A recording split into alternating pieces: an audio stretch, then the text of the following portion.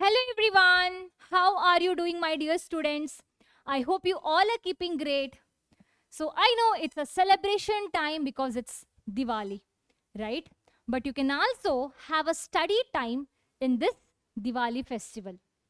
So how you can have a study time along with Deepavali or Diwali celebration? So that is what I'm going to tell you in this particular video. So let's get started with best way to utilize Diwali festival, Diwali holidays. So there would be two types of students. One group of students want to enjoy the Diwali without studying. Fine, I'm happy with them. Yeah. But there would be another group of students who want to utilize their Diwali holidays. So this particular video is for you. So I'm very sure you would be having at least 3 to 4 days of holidays for Diwali, right?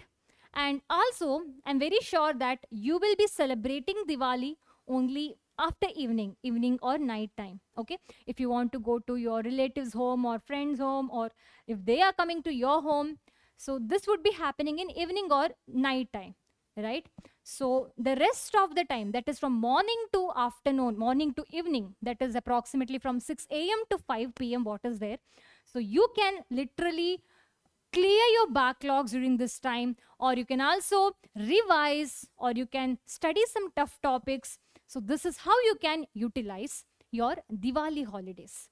So again, let's have a practical and realistic approach. You won't be literally studying for 9 to 10 hours, right?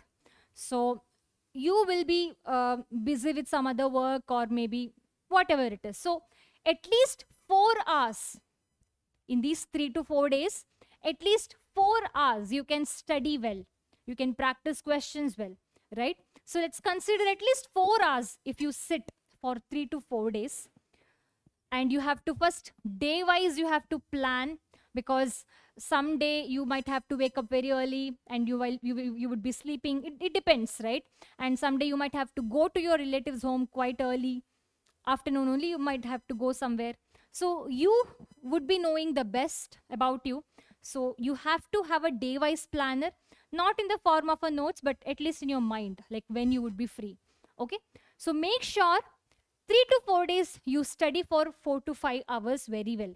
So what you have to study, how you have to study, how you can utilize these holidays for the level best. That is, you can first, if you have a backlog, clear the backlog. First give priority to backlog, because other days you won't be having time. Only in the holidays, that too 3 to 4 days is like a very long, holiday, right? Like there are a lot of days. So you can literally clear all your backlogs in this good 3 to 4 days by studying for 4 to 5 hours. So how you can clear backlog? Because some students would be having a lot of chapters to cover. So you can clear it by watching one short videos of PW English, or depending on, your likings. So you can watch one short video to clear all the backlogs in short duration of time. So that is one thing that you can do. But if you do not have any backlog, I'm very sure you would be having some tough topics that you might not have understood well, or you might have to revise it well. So give importance to such tough topics or chapters. Again, you can watch our YouTube channel videos for the same, or you can read your own notes that you would have sat and written when the teacher is teaching. So the next priority that you should be giving is for the tough topics. If you're done with tough topics as well, then you can revise, because for the number of revision, there is no numbers for the revision. It depends on you, right? If you are NEET aspirants, at least like NCRT you have to revise. It is good if you revise like 10 times as well.